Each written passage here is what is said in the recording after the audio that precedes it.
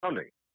Are you tell me this. Are you at all concerned that the Bucs they may have gotten jobbed by the Pats here? Because the Pats traded a retired player and a 7th-round pick for a 4th-round pick. Are the Bucs at all worried about that 4th-round pick? I don't think so. Because that was an extra 4th-round pick, and the Bucs are figuratively pushing all the chips into the middle right now. They are doing everything they can to try to win and win huge in 2020 if they are able to. There is nothing promised beyond really this season. How do you know what Brady has left? How do you know if Grownkowski can play a second year? All of that is a bonus if it does come back around 15, 18 months from now. So we'll see, but they have that mentality, and that may continue, guys. We morph this into tomorrow night in the draft. Are they going to be buyers at this point and try to move up in the opening round of the draft, especially if the tackles start coming off the board and the Bucs are sitting at 14? Might they try to move up with this same mentality here? And one of the interesting pieces, I don't know if you want to talk about this now, maybe O.J. Howard, the former Alabama tight end, and Gary, I know that's one of your guys, the Alabama first-round pick from 3 years ago may be part of a package deal to try to move up. How aggressive will the Bucs be with that mentality right now if we want to win and win big in 2020? Well, that's an interesting topic to get into, and yeah, let's go ahead and dive into it. One thing that was brought up by multiple people was that's how you know that people don't have a lot of faith in O.J. Howard in the last year of his rookie deal is if he was worth anything, the Pats would have wanted him back in the trade. Yeah. Right? Pats need a tight end. They would rather have a 4th-round pick than O.J. Howard. I think it's only fans that still think O.J. Howard has any value at all. That's it. They're the only people. Everybody in the NFL realizes we got 3 years of tape on this guy. We had a quarterback that had no problems getting playmakers with the ball. He couldn't stop turning the ball over. And you can't say, oh, it's the offense, because 2 of those years was under Dirk Cutter, who just had Austin Hooper, one of the least athletic white guys in the NFL, have a career year and just got paid. So all of the excuses are out there for O.J. Howard, and he's never put up any meaningful numbers in any game outside of college in his life.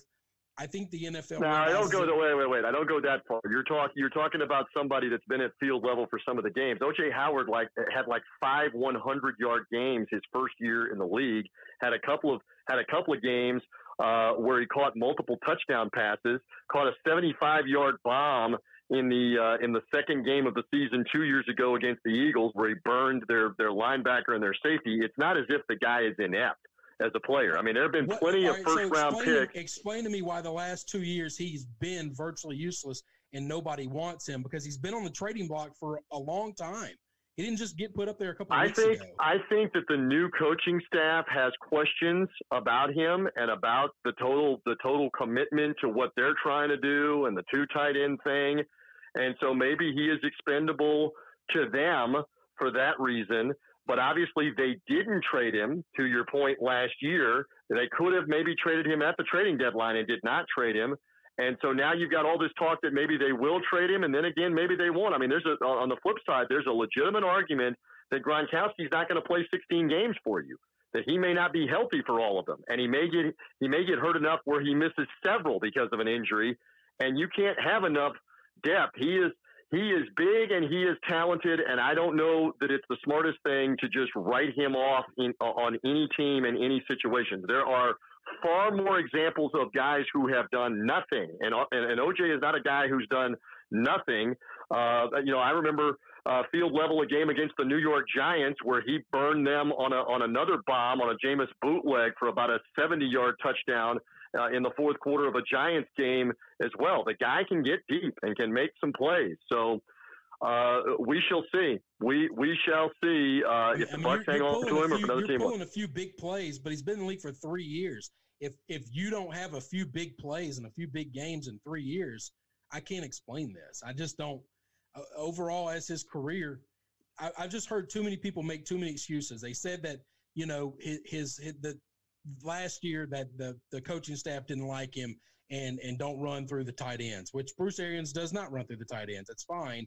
But how do you explain Dirk Cotter being his coach for 2 of those years and Dirk Cutter's first year as an OC back in Atlanta, and then his previous years as an OC has always gotten the ball to the tight end. I just see too many people making too many mistakes. The guy that this reminds me of on a bigger level than him is Sammy Watkins. Everybody tried to make Sammy Watkins a thing, and it was always his quarterback, his coach, his offensive, yada, yada, yada. And now he's the number 2 or number 3 option on a team, and he does just fine. But that's not why you drafted Sammy Watkins. But people just kept making excuses for why he wasn't elite, why he didn't turn into this great player. People talked about the big 3 before Gronk got there, and they kept throwing OJ's name out there for Tom Brady. And I thought, I just don't get it. Cameron Brate's twice the man he is when it comes to looking at the production. Is he as athletic? No. But for some reason, he outproduces him head and shoulders. Yeah. Michael jumped in on Twitch, by the way. He said fans and Gary, LOL. Well, Alabama fans and Tampa fans. Those are the 2 fans. They're the only fans. Well, that's what I said. I said I'm considered Bama a fan. Fans and Tampa fans are married to this guy. At some point in time, Gary, you know this is my philosophy about everything in life, okay? It's not just sports. It's about relationships. It's about jobs. It's about everything. My grandfather taught me one thing when I was a child. I was 4 to 5 years old when he told me this. I remember it like it was yesterday. As soon as you have a losing hand, fold it. Yes, that's a good point. Michael also said, fan or homer, I don't see you asking for the Steelers to get him. The Steelers are set up at tight end. Like the Steelers are fine. They are? I think so. They are? That's maybe not. I don't know. Look, here's the deal. I want him to go somewhere where he can play. And I think he can play in Tampa because I do think that TJ is right about the fact that I don't know that Gronk is going to play 16 games and then play through the playoffs. Well, he hadn't done it in years. Games. So and if he does, he'll be on a snap count. Yeah. I don't see that happening. I understand fully where Chris stands, and so Chris, you're willing to say after Thursday night, if the Bucs trade him somewhere for something in return, that obviously somebody else thinks he can play in the NFL. Well, it depends on what they get. I mean, if they get a 3rd or a 4th round pick for him, I don't think that team thinks he can play. I just think that team was moving out of whatever position they were in. I mean. It depends on what the deal on Thursday is going to trade a 1st-round pick for O.J. Howard. Probably not. No, substantial amount of money on that. Yeah. We will see. And one other larger point. This year will be no exception. About 3/4 of the names that you hear on Thursday night aren't going to make much of an impact on your team.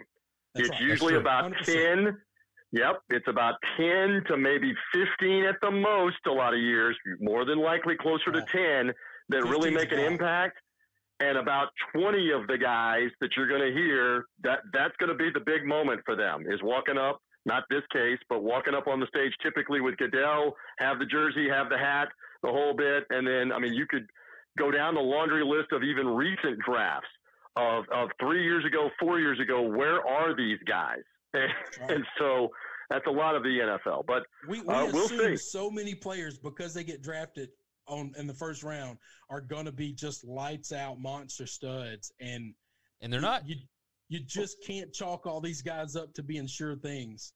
No, you got that right. Here's the biggest thing that I was taught many years ago, and it's not that profound, but it bears repeating and reinforcing. When you see guys in college, a lot of times they are physically more talented and better than who they're going against, especially on a regular basis. In the NFL, it's even, or a lot of the guys you're going against are better than you, more experienced than you, and more talented than you are. And so that's when you get exposed. So you get away with, I was bigger, I was faster, I was better than most of the teams I was going against in college because it's college. But in the NFL, the elite of the elite, you are not going to get away with simply being bigger or being faster. You're going to have to get by because you are as talented, more talented, work harder, improve chemistry with those around you, those kind of things, or else you won't. It's very rare that anybody just gets by on talent alone or one aspect of their game alone. It's very rare. Everybody can play. They have found players from all different schools, all different levels, who can all play, who are all big, who are all fast, who can all run. And you better be equal to them, and you better want